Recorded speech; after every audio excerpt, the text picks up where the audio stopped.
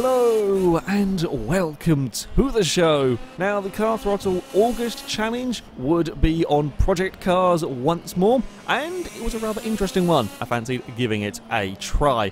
We will be heading to the Glen Cairn. I think that's how it's pronounced. I'm sorry if it isn't. That's as close as I'm going to get to it. The go-kart track around here. Now, this is a challenging circuit, and while it wouldn't be using the go-kart itself, I thought I would show off just what it's like with one of these. It is incredibly bumpy. The elevation changes are by far the biggest challenge you will have on this circuit. This latter part of the lap is a relatively straightforward. In fact, I love this corner. This corner is fantastic when you get it right. Relatively simple, straightforward sections, but once we start dealing with these bumps, with these hills, especially in a go-kart, it is incredibly tough. Also, the curbs are horrendously vicious with the go-kart. You put a wheel on them, you'll spin. So you'll see, I mean, I'm running close to them, but you can only get away with touching them at a couple of places.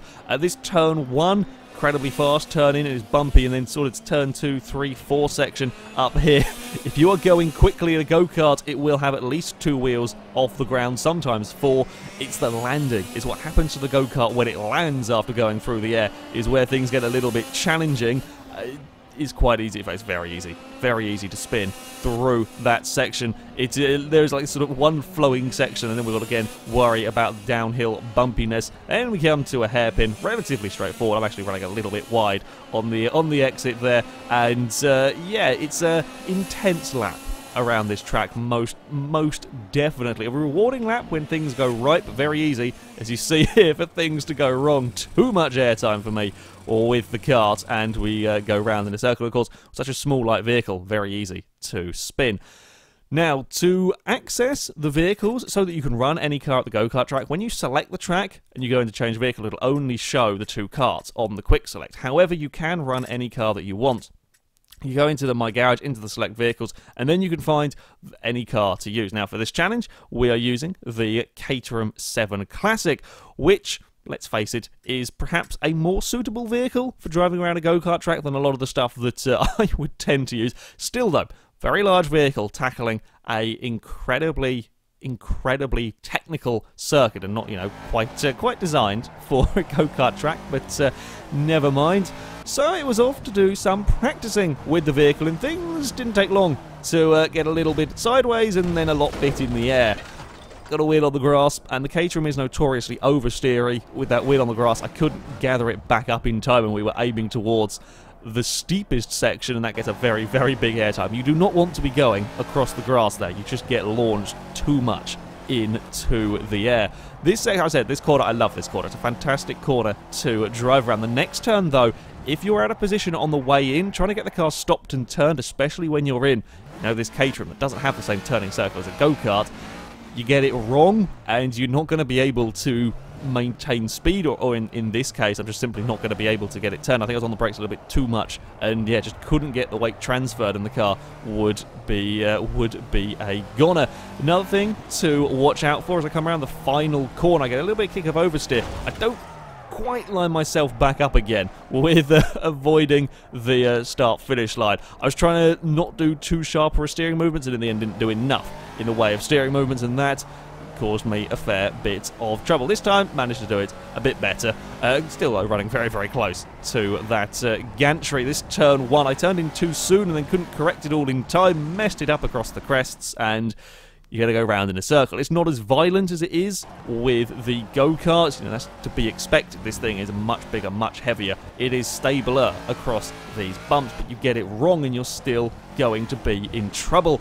This time, just aimed for slightly the wrong part of the corner. Again, you're turning in a fraction too soon. You're clipping that curb. You're going to launch the car in the air, and there is very little you can do because you've got such little space to work with. There is no real margin for error, especially when you're dealing with the bumps. Also, it doesn't help when your steering wheel malfunctions. As we're going around the final corner, everything just locked up. No idea why. It'd been going fine up until that point, but yeah, that's not really a line that you want to be taking through that section.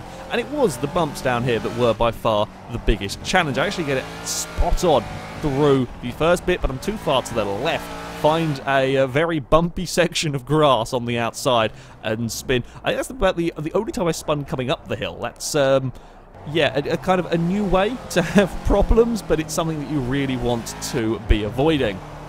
There's also something else with this challenge. Even if you're getting everything right with the bumps and so on, you absolutely fry the tyres. In just a few laps, the tyres overheat massively. You can see with the telemetry down by my gears and speed in the bottom right-hand side, it is the rear left tyre that cooks on this car, and you keep running it, you will just be going slower and slower and slower. And this is the thing, I was having to adopt a slightly different driving style to my normal one to get any lap time out of the Caterham. Now, normally I don't like oversteer in a car. I drive quickest when I have a perfectly planted car. The trade-off for that is often a little bit of understeer. That works for me. Okay, that's just how I drive my cars.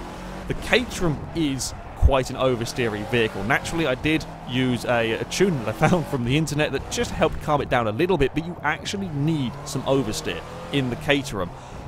You kind of have to throw it about a lot. I tried driving it smoothly. I tried driving it the way that I want to drive the car, but it just doesn't work. I just can't get the same speed out of it. You do have to wrestle the car around quite a lot. You really have to throw it about through the corners. You're kind of using a lot of the weight transfer through some, especially for the hairpin, through a lot of the slightly slower corners. You've got to use the weight transfer to get the back end turned, and then you can carry a fair bit of speed. But in doing that, you overheat the tyres. About 4 laps in and the tyres are pretty ruined. You keep going, I'm 8 laps in here. You've just got no rear grip.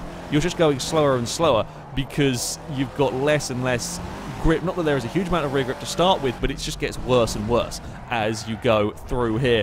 So yeah, your fastest laps, in the end I was just all in the wrong position, and I knew the tyres were shot anyway. Your fastest laps are going to be probably your first and second flying lap. After that, it's pretty much had it. It took a bit of time to really, it was really learning this bumpy section. This was where the time was made and lost through here, trying to find the right lines to take. Of course, you want to be taking as much speed as you can, and finding that perfect line was a real tough challenge as we come. In these corners, a lot of it was sort of just throw the car into the turn. Yes, you're going to get some oversteer. You're just going to have to deal with that. And the Caterham was relatively controllable when it was doing all of that. But yeah, a slightly different driving experience for me here as we wind it up onto what would be my fastest lap, a big slide out of the final corner. I brake relatively early on this first turn, get the car turned, get the car settled. Now, as we come across the crest, you want to stick to the left because you want to make sure you don't cut the corner on the right for the next part. Now, up towards the jump, I actually get more airtime than I really wanted to. However, in doing that, I kind of bounced the rear end round, so for the next corner, it was quite nicely lined up. I could get a good exit from that turn towards my favourite corner on the track. Turn in, the back end may well step out on you. Don't worry about it again. Make sure you've got that front end aimed nicely for the exit, and that's what I'm doing through a lot of these turns. I'm using the rear of the car, so kind of just using the weight transfer to spin the rear of the car so I can get the front end straightened for the exit of the corners. We run around the final turn. I actually get a big kick of oversteer. I didn't really want to be getting that, but it would be a 46.355 from the Caterham. It's very weird, I know, hearing me say about, trying to basically get the rear of the car sliding to complete stuff. I'd end up jumping the corner on the next run and gave up on that lap. The tyres were pretty much gone anyway. But that was how you had to drive the Caterham if you wanted to get any speed. Now, of course, a Caterham at a go-kart track is just that little bit too sensible for me. So before I finished up, I had to have a go with something that bit crazier, and naturally I am drawn towards a V8 supercar. Considerably larger and heavier and a hell of a lot more power in this. Thought it would be fun to take it around this twisty circuit. I also was curious about the lap times. You see, the Caterham did the 46.3. When I took around the 125 shifter car, that did a 38.7. And I wanted to see where the V8 supercar would fit into all of that, and in truth, it's fast. A 39.2 I set around this track with the Falcon, only half a second off a go-kart around here. It's not bad. Not bad going at all. And you will notice my driving style rather different with the Ford than I had to have with the Caterham. Now, the only thing I changed setup-wise on this car was a quicker steering rack, a fair bit quicker, just so that it could actually get around the turns. But you couldn't drive this car in the same way the Caterham. There's just too much power and the track is too small for the Ford. If you did start throwing this car about, as I was with the Caterham, you're going to have an accident. It's just too powerful to be doing that. So it's back to a much more me sort of driving style with this one. Nice and smooth, as little wheel spin as possible, no oversteer if you can get away with it. Doesn't mean things can't go wrong. I run too much across the curb, and you can see how much, even with a big touring car, how much running across these curbs can upset the vehicles. And, you know, you can imagine when you do that with a go-kart, why that thing spins out and has so many issues. Also have to be careful. For this final corner, you wanted to have changed up third before you reached the turn. I didn't here. I changed up as I went to the turn, and that gave us a very, very big slide from the Vulcan. Yeah, it was good fun. It was good fun in the V8 supercar, and surprisingly fast. So there we go. That is my attempt, 46.3 for this August challenge. It is very, very good fun.